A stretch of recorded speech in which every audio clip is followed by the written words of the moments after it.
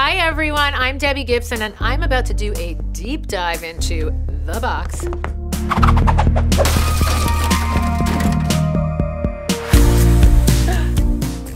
Oh, do you hear the people singing the song of angry men? My first Broadway show, I played Eponine.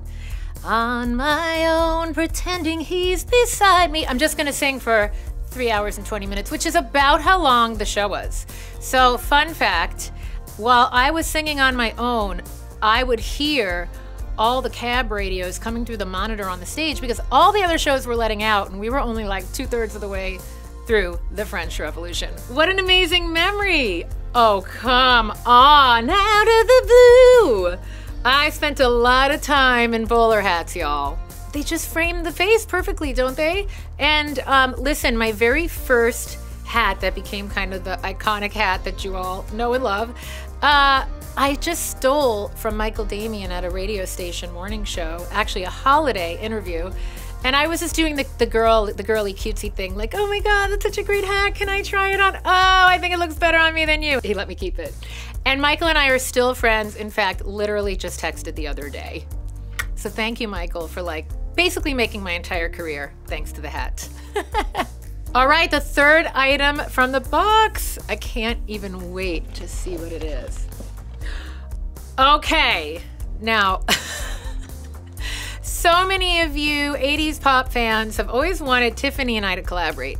You would have thought we would have done an original song. No, we did a sci-fi movie with giant gators and baby gators, giant snakes. Like I had a python wrapped around me in this movie. It was kind of hardcore, very kitschy, very fun. There was a big like dynasty-esque food fight and we end up in a swamp. You just have to kind of like get into some kind of an altered state. I'm not encouraging that in general, but just I think like even just like a wine night with your friends and watch this because it'll be a lot funnier. All right, 4, bring it on.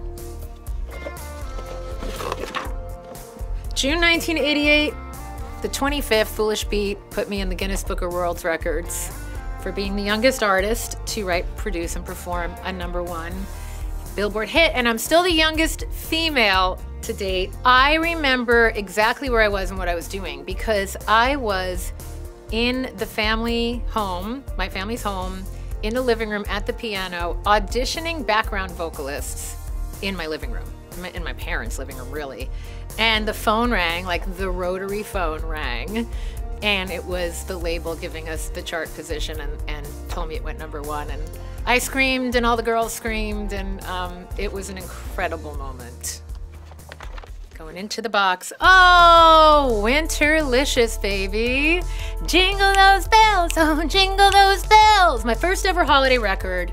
I had so much fun making this. I had made a full-length pop album the year before, so releasing 2 new albums within like just over a year of one another was kind of aggressive, but I was in a creative flow, and I really felt like I finally had reached the point where I had the originals that kind of felt like cozy and homey, but still fresh and new, which is always the line you want to walk when you're putting your hat into the holiday album ring.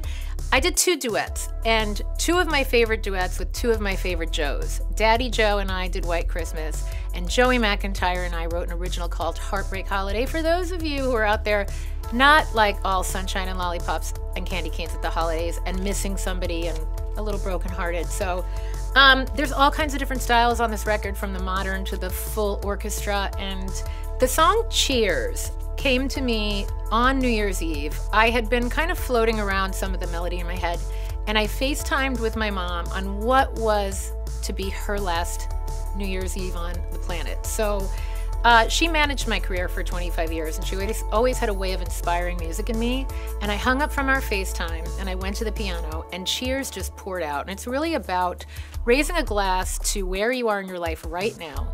It's great to want things, but it's also great to really be happy where you are, with who you are, and with what you have right now. I think that keeps me in a place of calm. I think anxiety is when you get too far out ahead and you are wishing your life and things about yourself were different all the time. And so raising a glass to being grateful for your family, in my case, for the music that connects us all after 3.5 decades, and that's in there. And and raising a glass to loved ones we've lost. So Cheers is a very, very special original song on Winterlicious for New Year's Eve. I loved this waltz down memory lane so much. It really kind of like touches on all the aspects of my career as a songwriter, as a Broadway artist, as a fashionista, teen star, as an actor, and bringing it all into my current chapter with Winterlicious. It was such a fun treat and surprise to see what the box at iHeart had in store for me.